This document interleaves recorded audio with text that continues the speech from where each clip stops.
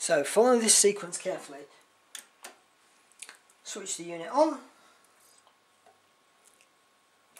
Open the 40 drawer. Okay, drop out the CD. Now with the drawer still open, power the unit off. Now grab the tray at the front sides and just the motion is just squeeze out slightly like that. Okay. Remove the front lip from the tray. Put it aside. Now you can disconnect the remote control unit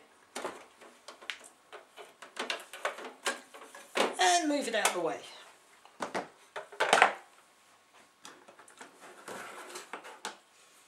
So, taking your Phillips screwdriver,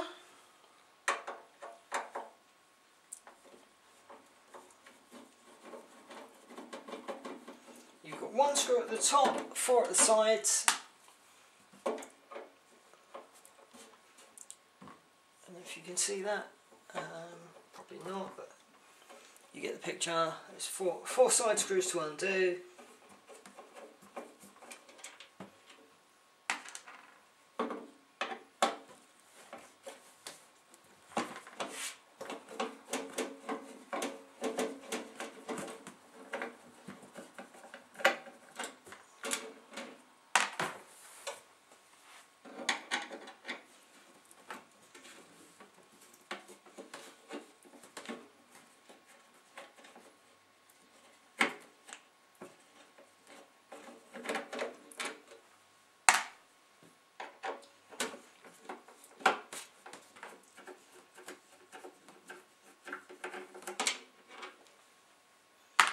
And one at the back.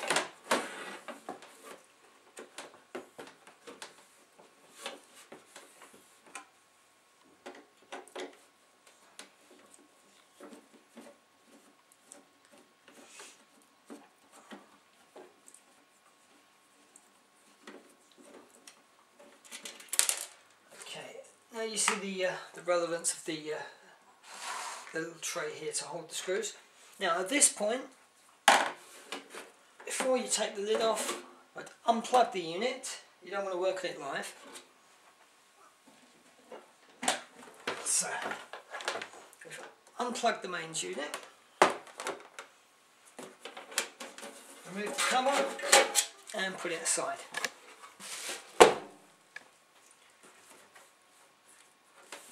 Okay. Next thing you have screws here. See if I can zoom in on that for you.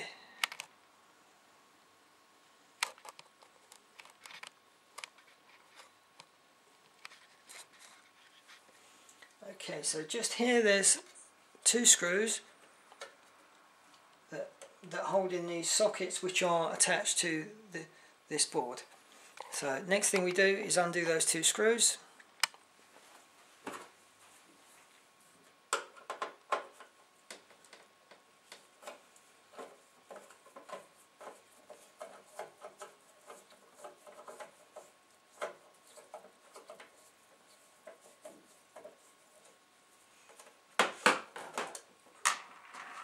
Now the beauty of this tray is it's compartmentalised, so it gives you can keep the screws in order that you took them out in.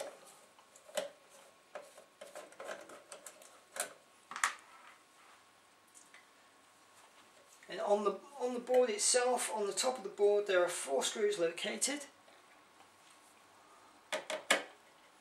that we need to undo.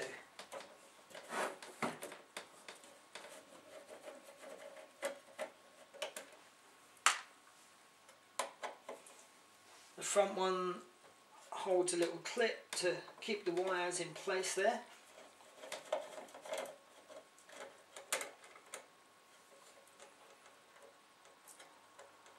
You can leave the clip in situ.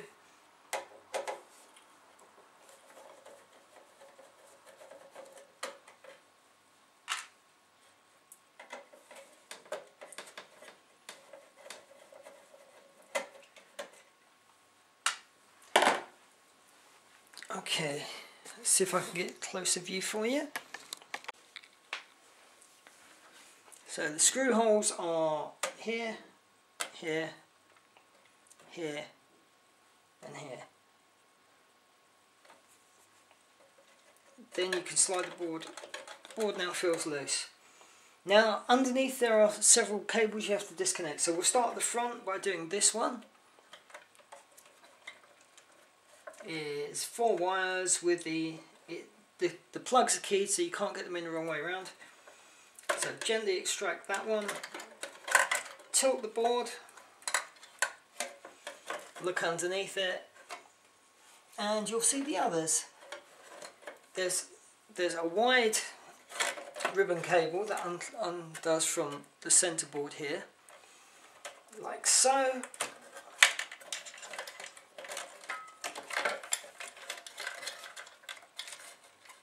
And we have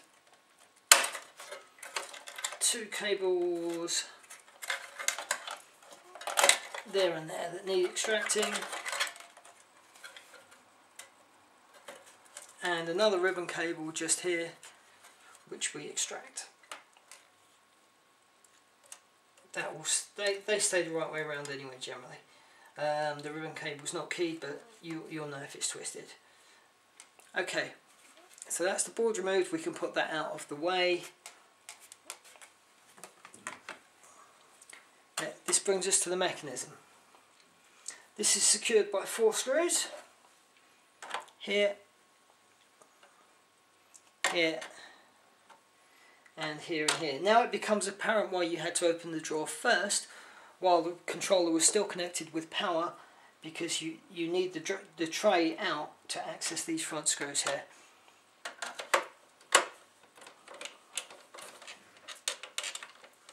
So without too much lateral movement, just try and keep the screwdriver straight as you do this.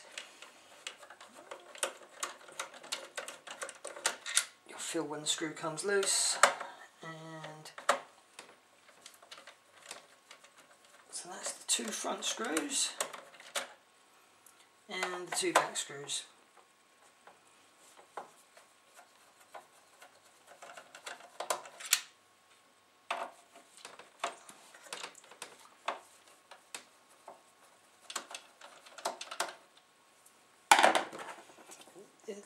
This is where the pickup tool comes in handy. You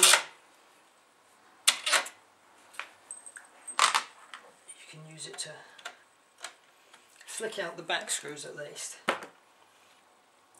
Now in the middle here there's a small ribbon cable that you have to reach in and get out. Let's see if I can get you a closer view on that.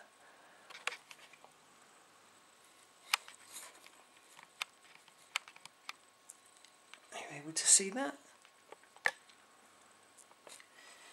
Okay. Well, as we tilt the back of the unit up, yes, you can see that. Okay, so as we tilt the back of the unit up by pressing down on the tray, you can get a finger underneath like so, and reach over the top like so, grasping that ribbon cable which is attached to the head, and pull it out. Okay, you're now ready to extract the unit, which is done. Let's zoom out for you. Which is done like that.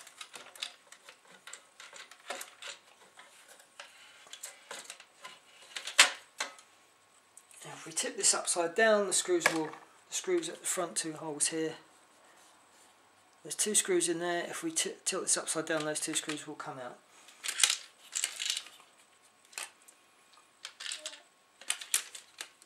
Or should come out.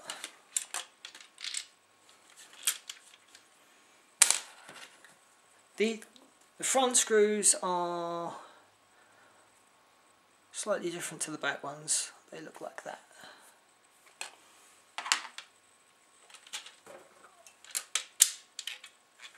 If you're having trouble, just use that to extract it. There you go, there's the screw.